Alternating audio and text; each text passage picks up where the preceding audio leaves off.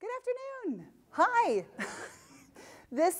I'm thrilled to be able to do this and to share with you all some of my thoughts and sort of leading up to the work that has been most recently in my mind, which is the adaptation that I did of Margaret Atwood's Alias Grace. So I thought I would spend some time with you guys today sort of talking about adaptation, thinking about adaptation and what exactly that means.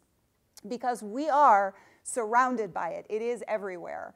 And there are some reasons for that, which I'll delve into, but also sort of doing that hopefully within the timeline of my own journey with this particular piece and with this particular author, who is one of my favorites. So hopefully you guys are familiar with the book. I'll give you a little bit of a capsule. But Margaret Atwood has been in the cultural conversation of late for a number of reasons. And this particular intersection with her sort of came about because as a playwright, I'm interested in various things. And one of them is I'm obsessed with large questions. Another one is I am fascinated by issues of science and technology. Large questions, issues of science and technology are very much undercurrents in this particular book, but also in her work in general. I also joke with my students a lot in the first week of my playwriting class, and I say playwrights are terrible people because we love to create really nice people and then put them into horrible situations. And then they have to figure it out, right? And this is one of the reasons why we love drama and we are so attracted to stories and storytelling. And there is a ton of research, and Atwood herself has actually participated in some of this, that suggests that stories are why we are who we are today as a species, that it is an adaptation, an evolutionary adaptation.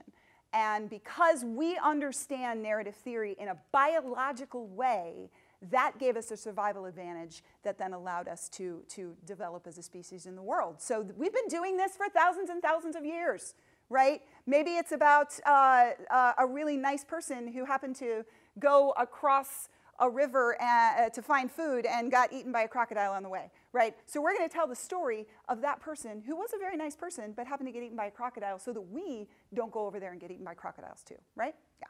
All right.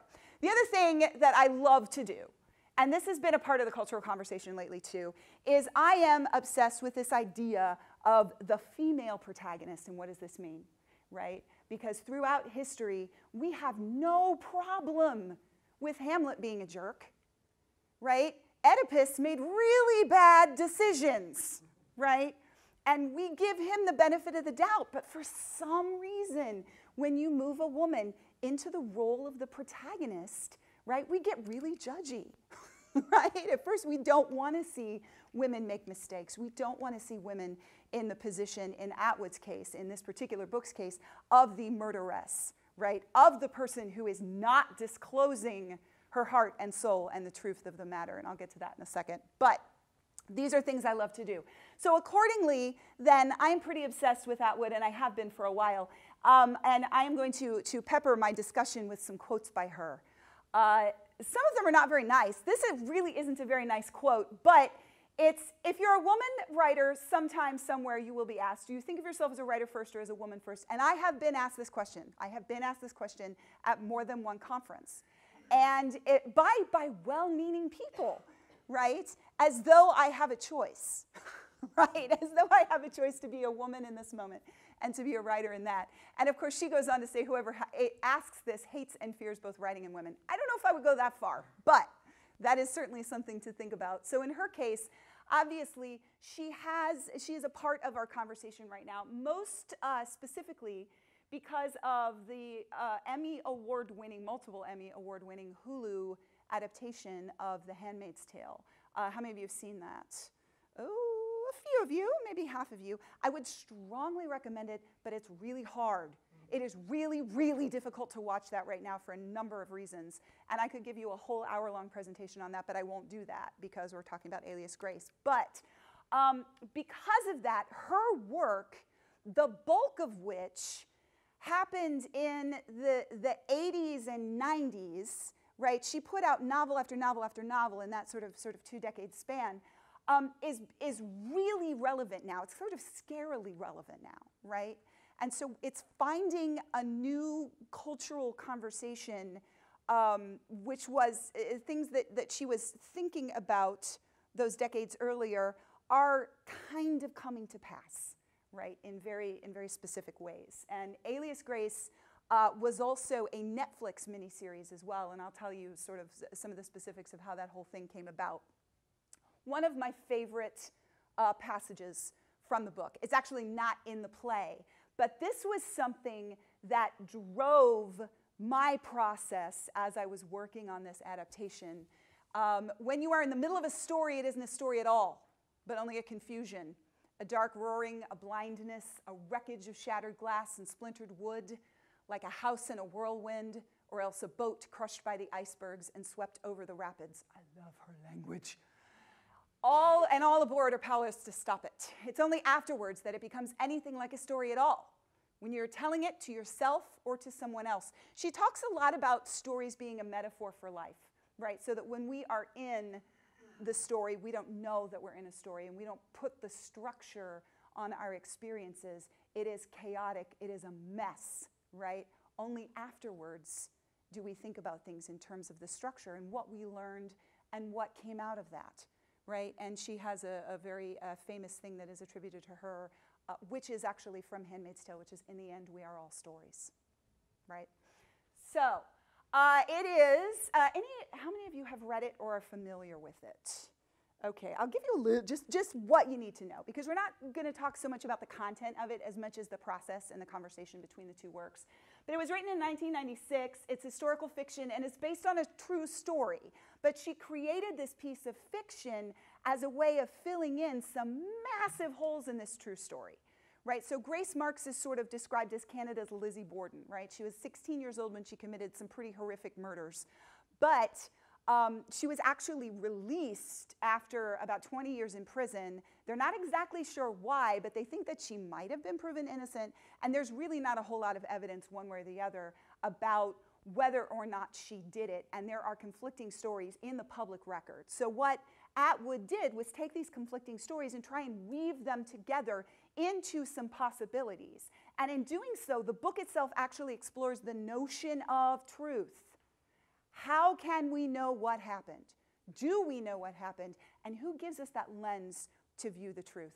Obviously, this is something that is very, very prevalent to us right now as we sort of think about our current cultural moment. My story with this novel is kind of interesting because I had, as some women had done, it was actually banned in my high school.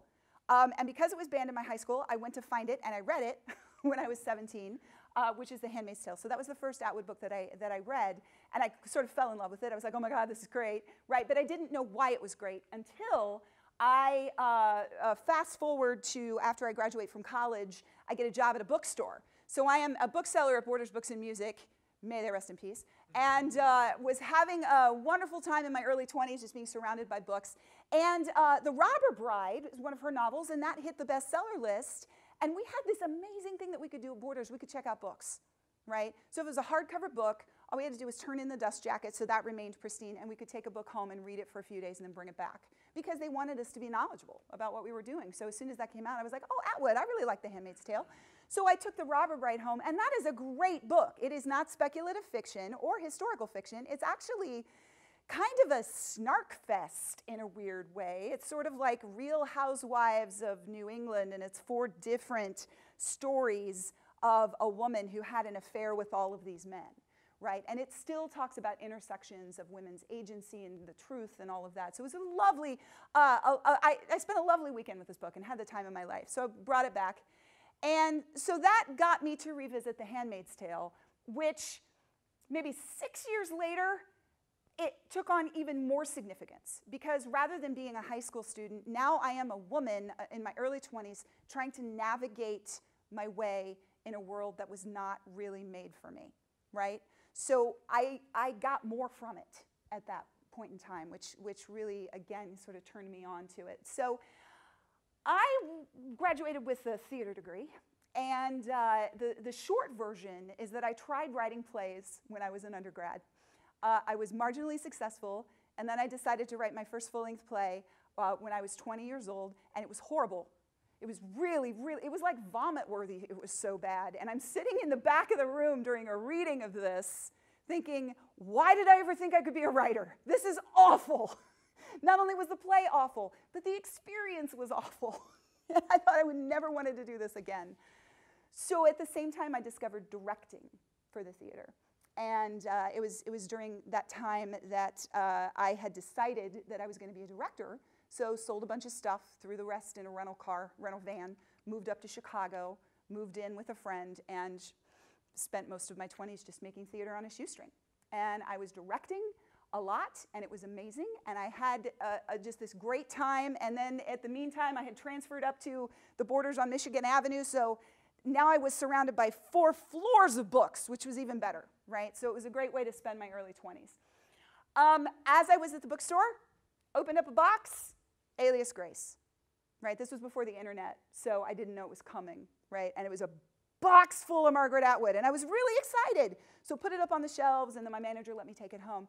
And I started reading it that day, and I stayed up all night for 2 days. I just read, and it just had this effect on me, and it was beautiful. And I remember thinking this, I want to direct this play. That's what I remember thinking. Because there was an amazing intimacy between these 2 characters, and I could see it in my head, right? And it was, you know, this sort of lovely relationship, this fraught relationship that was sort of surrounded by these scenes of people moving in and out. And I was like, this really needs to be a play. And that kind of stuck with me, right? So now we're going to fast forward many, many years. And here I am at Ball State University. And I am teaching in the Department of Theater and Dance. And there's a gentleman whose name is Brian Nitskin, and he is a producer. He is a theater producer / film producer. He lives in LA, but he works on both coasts. And he happens to be friends with Bill Jenkins, who's the chair of the theater department. They went to school together. And this is the way things work in our business. We meet people who know people, and we talk to people about our hopes and dreams. And if you are sincere, as Linus in the pumpkin patch, right? If you are surrounded by sincerity, then you make friends and you make allies. And if you want to tell stories and if you are excited about it, then people around you get excited about it too, and they want to jump on the train. So Brian came to visit, and he was talking to our students about what it means to be a producer. And he asked Bill if he could sit in some classes, if he could sit through some classes while he was here. And so he sat through my playwriting class. And at the end of the class, he came up to me, and luckily I didn't have a class after that, and so we went to go get a cup of coffee. And he was talking to me about just some of the things that came up in the class. And we had a lovely conversation, and then at the end of it, he agreed to read one of my plays. And then he asked me if there was any IP, intellectual property, that I was interested in adapting. And I thought that was an odd question, but you know, I had just made a connection with this great person. So without hesitating, I said Alias Grace. He's like, why Alias Grace? And I went into this thing that I just told you about, right, which was my connection to the novel and what I thought when I first read it. And he goes, well, great, that sounds like it might be fun. And I was like, sure, why not, yay, right? So we said, we'll keep in touch, we'll keep the conversation going, quote, quote, quote, right, which is what you say in the industry, and went about our separate ways. So a few months later, at that point, I have 2 toddlers, one that loved to run around the house naked before bath. So we were getting ready for bath time, and I will never forget this because the television was on, and we had just gotten this call waiting thing, right? So the phone would ring, and the number would pop up, and I was chasing my daughter around trying to put a towel around her after bath, and she was wet, and she was naked, and she was laughing, and it was funny, but I didn't have time. I was worried she was going to fall, so I was freaking out. The phone rings. It's chaos at my house. I glance up at the phone, and it says it's Los Angeles. And I'm like, I don't know anybody in Los Angeles, so I wasn't going to get the phone. And David took the towel from me, and he goes, get the phone. Got the phone. It was Brian Nitskin. And I said, how did you get this number? And he goes, it was on the play you sent me. I'm like, oh, yeah, right. So he asked me if I was still interested in the Atwood project. And I was like, what does that mean? And he goes, well, I got you the rights. He said, I really, really enjoyed our conversation, and I think you have a really interesting take on the novel. I had read it when it came out. I reread it. I called Margaret. You have the rights for the next 4 years. And my next question was, I don't have any money to pay you. What do I do about that? And he goes, no, this is fine. This is what I do, right? This is what producers do. So then, I had to do it. So all of a sudden now I'm on the hook for this thing I thought would be a good idea. Right, what's that? I got 4 years. Yeah, so it's this thing that was like, I thought it would be a good idea. Maybe this is a really bad idea. Who knows? So I began thinking about, I had not adapted anything before. I'd done a sort of fugue on the yellow wallpaper, which was this thing, but that's public domain. You can do whatever the heck you want with it, right? This is something different. So I started thinking about what it means to adapt, right? Comes from the Latin to fit. This is a dictionary definition, of course. You know, that's the first thing you do. All right, what does it mean? Look it up, right? To make something suitable for a new purpose, to modify, to become adjusted to new conditions. And of course, this is the one that is appropriate, which is to alter the text to make it suitable for filming, broadcasting, or the stage. All right, here we go. So there's a precedent, obviously. And I also knew that Hollywood, there's nothing new in Hollywood, right? We've all seen that so many of the movies that come out are adaptations of books, adaptations now of comic books, graphic novels, right? All this stuff is happening. So, of course, you know, there has to be some sort of a science or a reasoning to it. So I jumped in, right? I jumped in and I write it. And it's a 512-page novel. It has 2 unreliable narrators, and it's told from 2 very different perspectives. Grace's part of the book is this sort of beautiful, poetic kind of internal monologue, and the psychiatrist's part of the book is this really cold sort of third-person telling of what's going on, and I'm just having a ball, right? I'm kind of playing around in these weird spaces, and it's really fun, and this happened. This is what it looked like, right? So I got the date down there, right? It's full-length play. And you'll notice up at the top it's 144 pages. That's actually kind of stupid for a stage play, just letting you know. So after this, right, Brian and I cook up this thing that has since become a thing here at Ball State, which is really cool, is we were going to do a reading of it.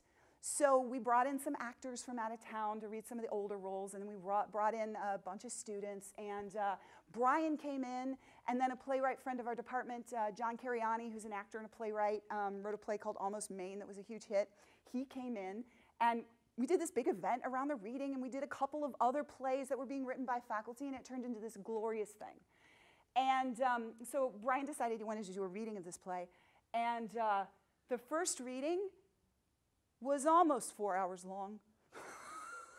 We scheduled it for 2, and there were 24 people on stage. So if you can imagine, like, if we were to do it in this room, the actors would be like all around the front, and nobody could tell who was who, nobody knew what was going on. Some things were funny, other things were ridiculously long, and I had a flashback to that awful moment in college when I wrote this full-length play, and I felt like I wanted to throw up, right? So 3 hours into this, I'm like, it's never going to end. Oh my God, please make it end. I just want to leave. I just want to go somewhere. And it was really, it was interesting. I mean, I was sort of like this emotional, sort of like an open wound, if you will, right? So we did a feedback session afterwards with John and Brian, and they were very gracious. And then this happened. I'm like, I can't do this. What am I doing? Oh my God, I put in all this work to this thing that is just not going to work, right?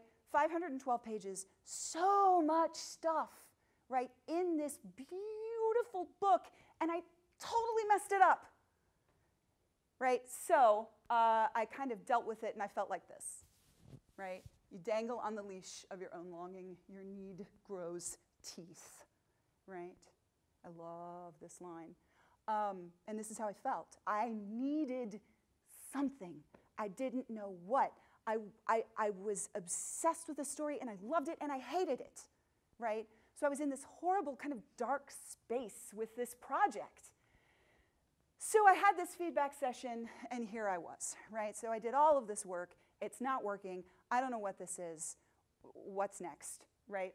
Well, luckily, Brian called me. He goes, how you doing?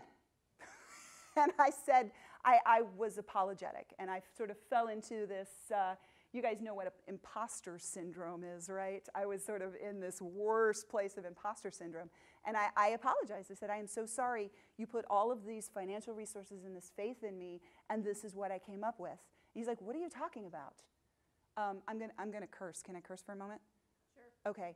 He said, that's your shitty first draft. Yeah. So that comes from Anne Lamott, who is an amazing writer. And if you like to write, you should read a book called Bird by Bird, right? Because one of the things she talks about is the shitty first draft, which is where you work through everything you want to work through with the piece. And at the end of that phone call, Brian told me these words: you are a playwright. Now go write a play. I'm like, okay. So I began thinking about adaptation again, right? And why we are drawn to it, right? And I have some of my own thoughts about this, which I will share. And one of them comes from this notion. There's this book by George Pulte.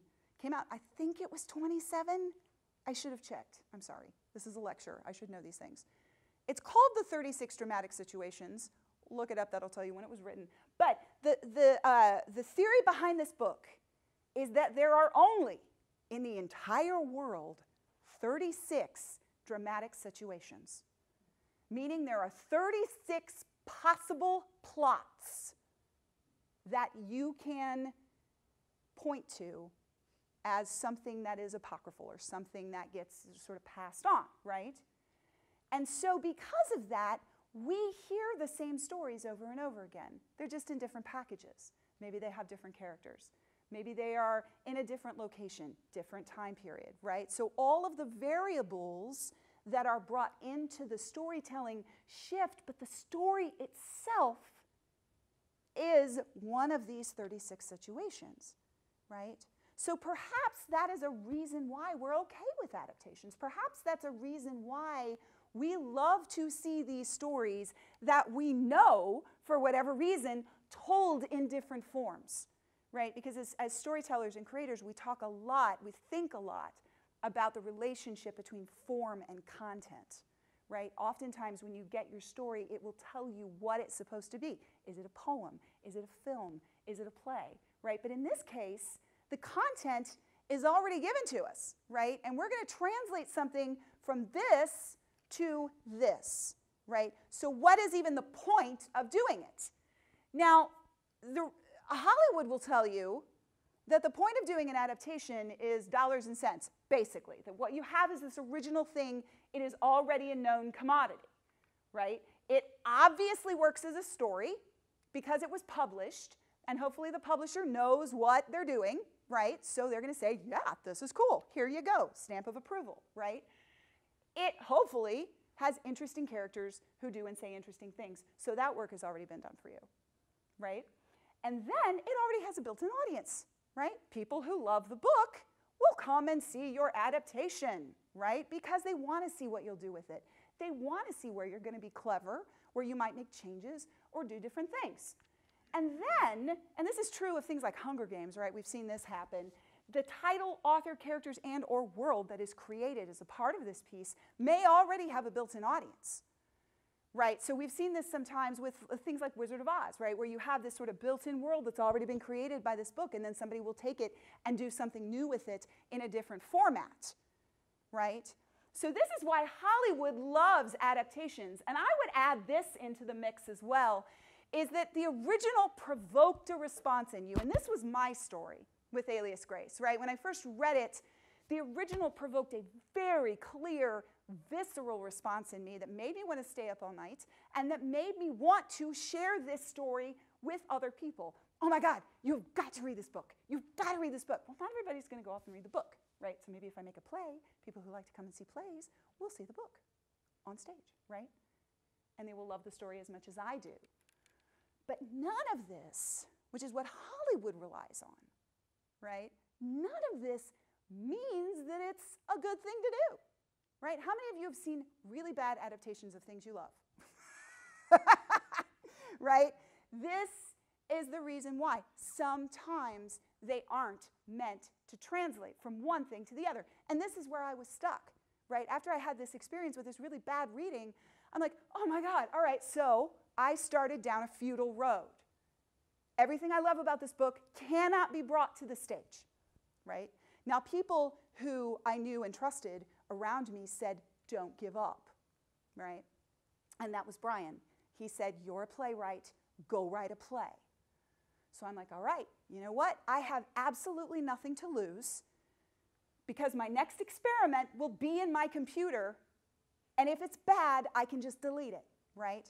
So I went to a book that I had been aware of and hadn't read. A friend of mine had told me about it. I was stuck in this thing called the fidelity model. I was trying to be very true to the original, and to go back to that original definition of adaptation, I was trying to squeeze it into a new form. I was trying to make it fit, right? I was trying to twist it and turn it and make it sort of work within these new parameters. All right, that's one way of doing it.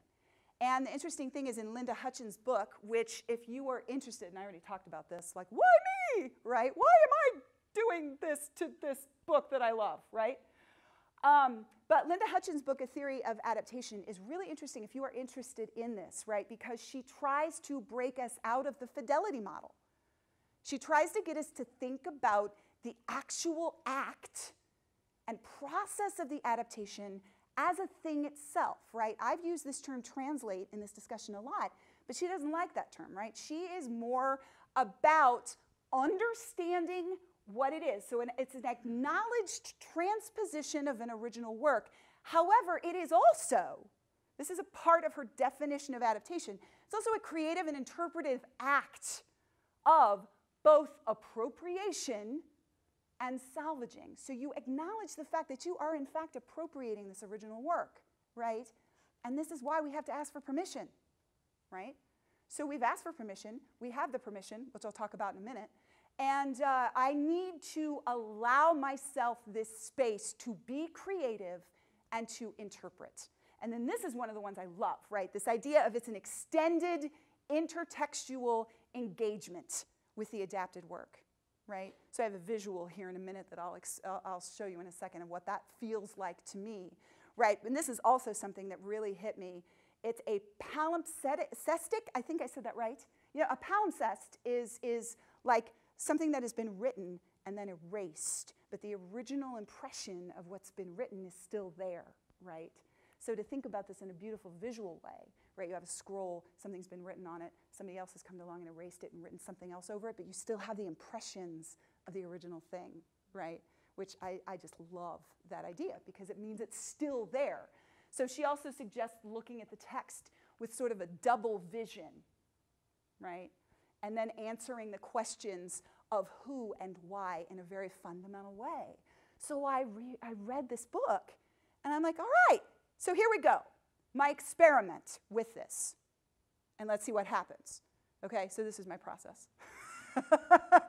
I always do this, right? So I start someplace, simple, and then it gets really complicated and crazy, and then I go back and loop, right? And then I eventually get to something, so this happened, and then I have a whole other discussion we could do on the hero's journey, what I won't, but this is something that is very, very dear to me as I work on my stuff, as I begin to do what's called breaking stories. So if I write an original play, I think about it in terms of this. I don't stop there, but this helps me start, right? And these are things that I did. So I went through this process of really analyzing the text. I broke down the book as I would break down a play and say, what happens? Who does it happen to? Why does it happen? And why does it happen to these people in particular?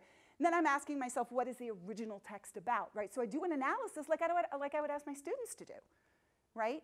Then I take that information from the analysis and then I do it backwards, right?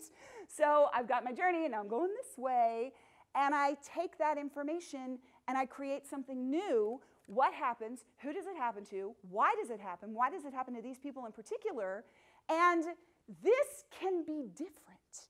It can be inspired by, by what the book is about and what the needs of that particular narrative are, but it's okay to shift this, right? So I allowed myself to think about this as a new thing, right? I was building a play from scratch with this information. And then the structure needs advantages and limitations of the new genre, in this case theater, right? So then I had to ask myself the question of what is this new text about? And then this is also something, and as I said, you know, I could talk about female protagonists, but this is also something I do with my works, right? So I take the normal, quote unquote normal, it's not normal, it's just what we do, hero's journey, right? Very linear, sort of, you know, leading up to a climax, and then I put it in the context of what is the heroine's journey, right? Which is a lot of fun. There's a great book by Maureen Murdoch that talks about sort of the cyclical aspect of women's stories, which is very different from the linear aspect of men's stories, right? So I like to combine the two. I like to collide that. And then I built, you know, I started going more, this is the hero's journey, right? And then I started doing this like you do as a feminist, right? And then that happened. Again, there was an explosion, but you couldn't hear it. That happened again.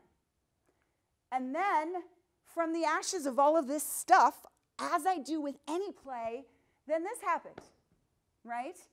Now, it's only 2 pages less, but, there are way fewer characters. This one only has 10, right? So from this, we got Margaret's blessing, like actual blessing on the work of the text itself.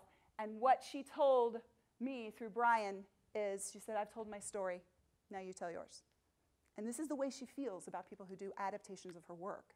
So what I was doing was right. I was on the right track. And not only that, but the original author actually said of my combination of 4 of the characters into one person, she said, wow, that's a great idea. Right? My hero signed off on what I was doing, right? It really doesn't get any better than that. So we went into the idea that we were going to workshop this as a production at Ball State, and that is our rehearsal draft, right, that we started with, which is really exciting. Now, you can't see it over here, but there are actually now only 8 characters. I'm getting better. And notice it's 135 pages, right? And this is before the other thing that happened. So wait, hold on, we went into rehearsal, we took that draft into rehearsal, and then that happened again. And this one, I should have used the other explosion because that one looked like there were papers everywhere. What we realized is when we had staged it and we all got in the room together, and I'm watching this, and I go to the director and I was like, this is really boring. And she says, yeah, I know, what do we do, right? So I took all of the scenes and put them on index cards, and I laid them out on the floor of AC 217, if you've ever been in that room. It's beautiful. Not AC, I'm sorry, AR 217, that sort of beautiful rehearsal hall. I was in there for a thing, and there were a couple of hours that were free, so I had these index cards, and I just laid them all over the floor. And I started moving them around. And I'm like, we're not going to tell this chronologically. I'm a feminist. We don't work chronologically. We work in circles, right? Yeah? So that's what I did. And I told the end of the story first, and then started mixing it up that way. And then, and I just put this in here because I like it. But that's what happened, sort of, kind of. And from those ashes, an even better new thing was made. And now, look at the page count. 113 pages. That, my friends, is a 2-hour play, right? So we put this thing on. Here's the poster. You can't see it very well, but I love this poster because these are peonies around, and that's one of the metaphors of the story. And this is Grace, and off here she has sort of the scales of justice, right, which is really cool. So a friend of ours here did this. And then this is the end moment of the play, which was quite lovely. And a little quick side note that I do have time for. This is Abby Carter, who is a senior this year. And she came in and auditioned for the role and got cast as Grace Marks as a freshman, which completely bowled us over, right? But she was phenomenal. So it was during this process that I learned a lot about what made the play tick. And I made all kinds of changes. I was sitting there right next to the director. I was scribbling as we went. I actually had a couple of instances where I wrote pages in the rehearsal hall, emailed them to the stage manager. She ran to the office, printed them out, brought them back into rehearsal, and we did them right there. Yeah. That exhilarates me beyond measure. right? Because that's what we do, right? We are in real time creating life on a stage, and here we go, right? And these actors, these student actors that we work with here at Ball State are phenomenal, and they were so game. They were so game. They did not complain once, right? What do you mean I got new lines to memorize? No, it was more like, oh, this is great. This scene works awesome, right? Okay. Then what? So after the workshop production at Ball State University, we had the opportunity to do the world premiere of the play at Chicago's Rivendell Theater Ensemble. And that was because the artistic director came down to see what we did at Ball State and was blown away. So she contacted Karen, who was connected to the ensemble, and said, what's happening with this? And she said, we don't know. They said, bring it to Chicago. So here we are, right? So here's the poster that they reprinted after the reviews. And I've never had an experience quite like this, right? When you read about the things that happen. And these are, a lot of folks in the audience were familiar with the original, right? And the thing I heard over and over again was, this is the book. This feels like the book. This has the qualities about the book that I love. And yet, in order to get there, the paradox is, I had to go all the way over here, right? And think about the story and think about the reasons why we wanted to tell that story, right? It's really hard to see because I put it on a purple background. That's Ashley Neal. She was phenomenal as Grace. This is Drew Vidal, who's one of our faculty members of theater and dance. He actually got up and got an equity credit for doing this. It was a professional equity production. And then this happened Monday night. So I actually won what's called a Joseph Jefferson Award for the adaptation, which is Chicago's Tony. So that was really exciting. So I threw that in there.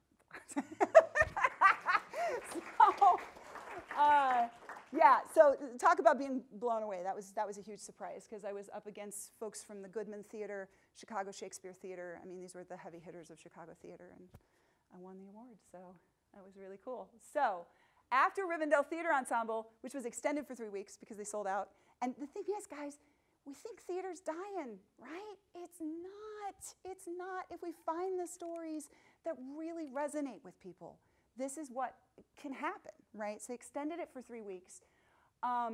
Next up was a production at Clarence Brown Theater in Knoxville, Tennessee, and this one literally just closed.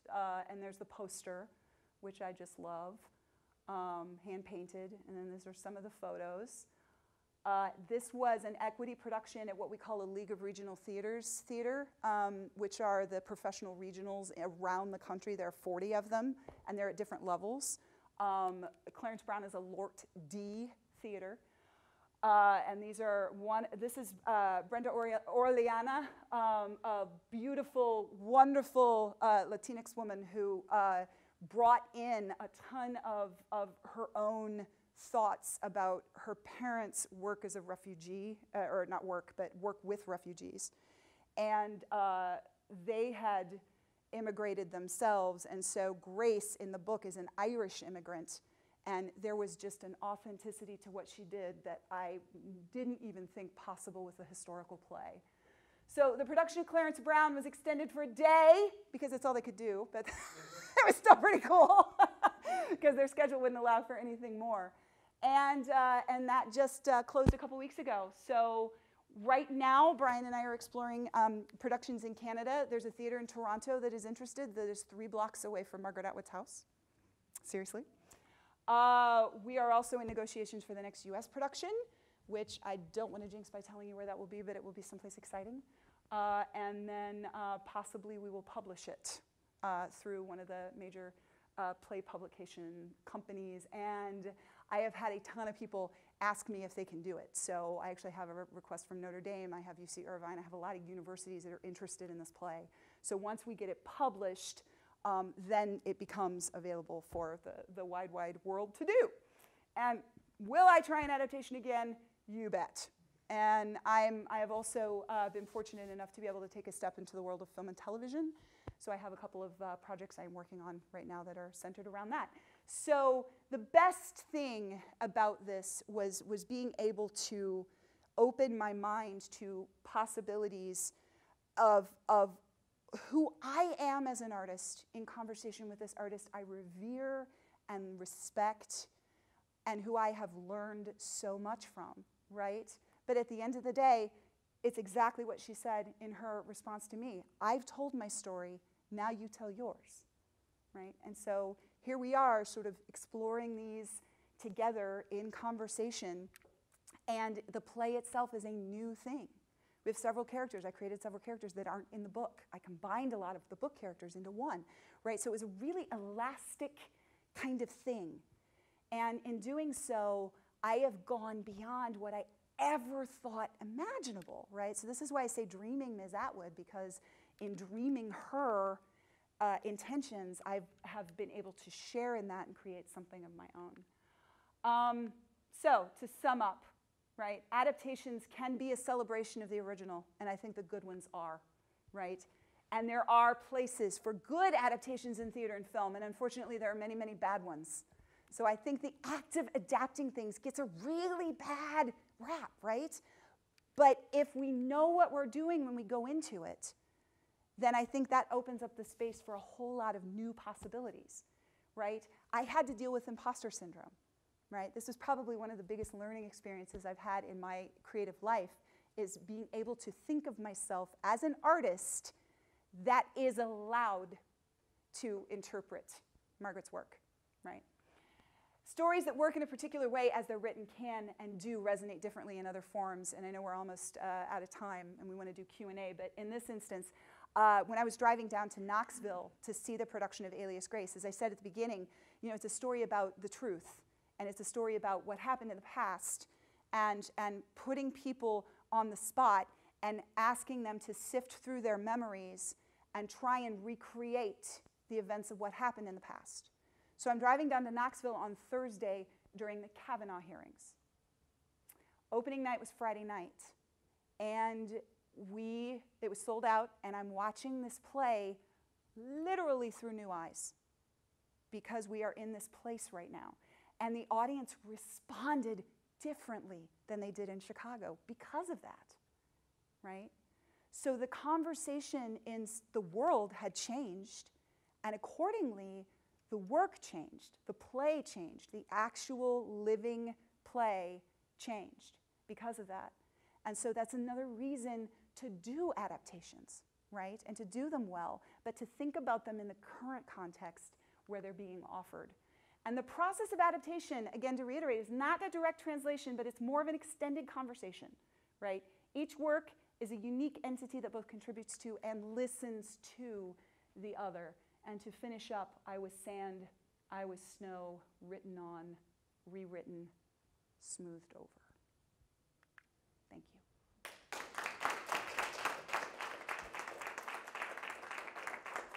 We have some time for questions, right? Yeah? Okay. Questions?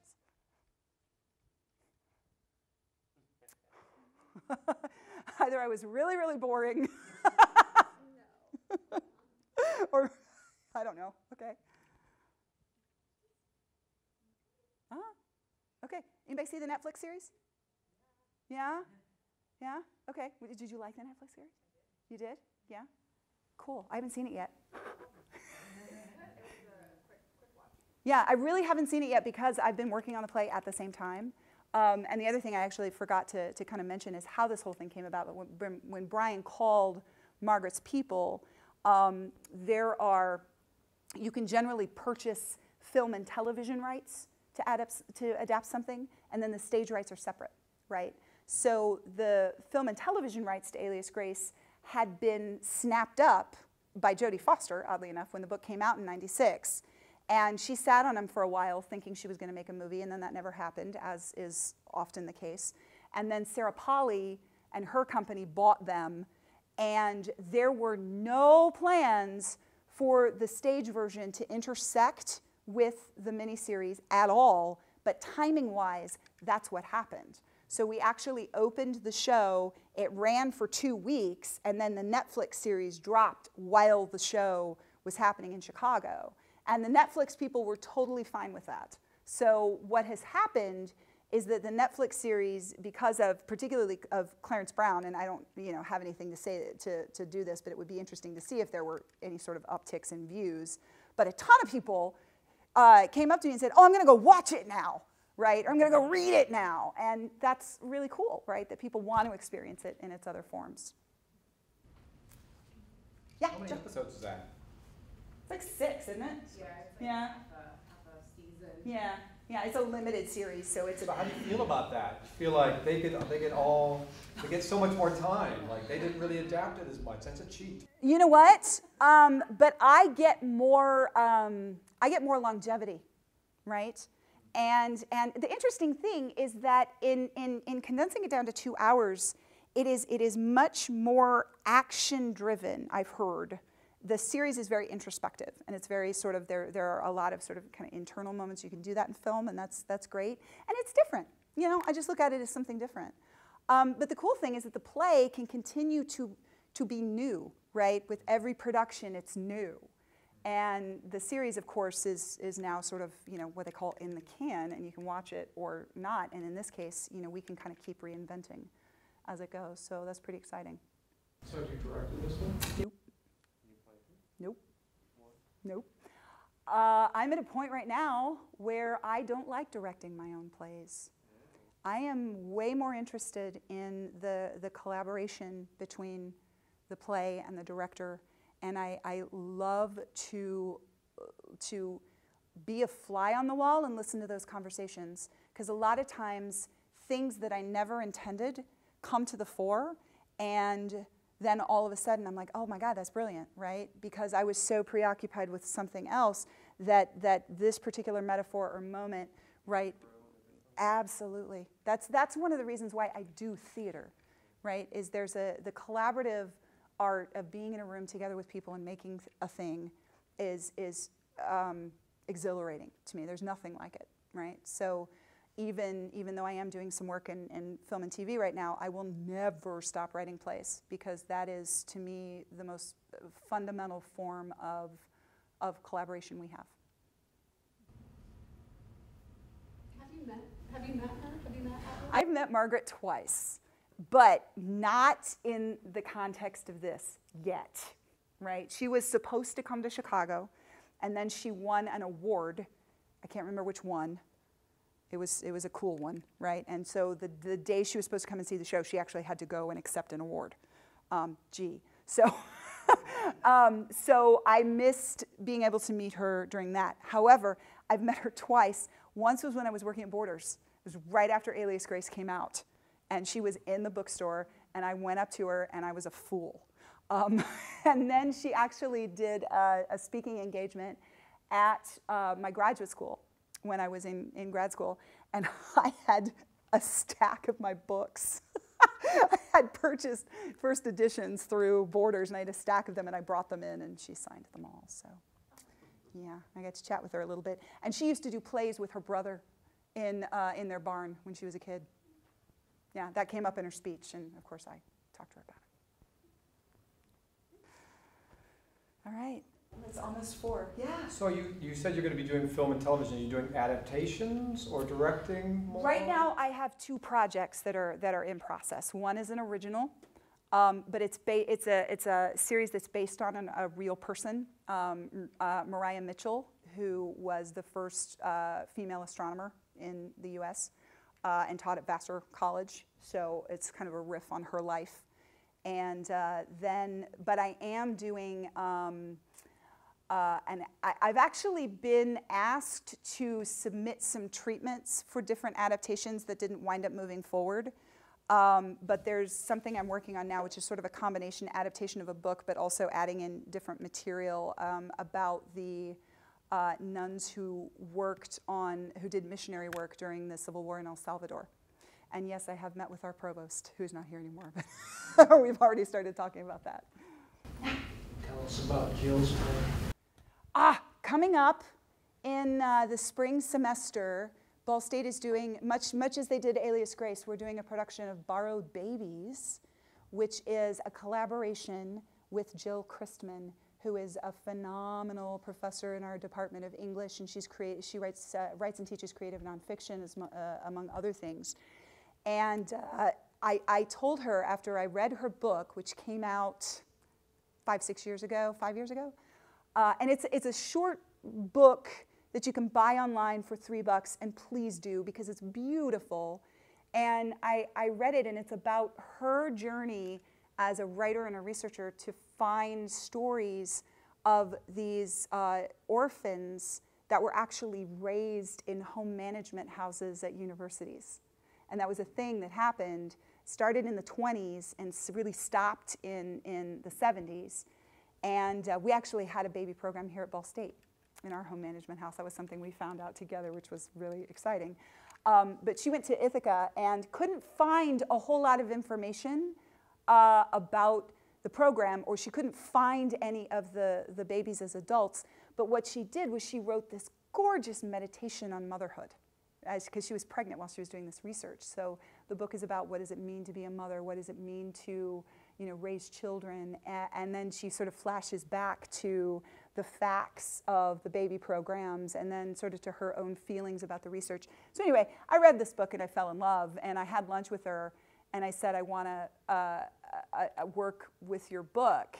And the cool thing is that the play is a work of fiction, right? It is inspired by the work that Jill did, but essentially the two of us together said, all right, so what if you would have found one of these folks? What would happen when that person, that woman in this case, finds out the truth about her life, for the first 2 years of her life, and that she actually had 14 mothers during the first 2 years of her life.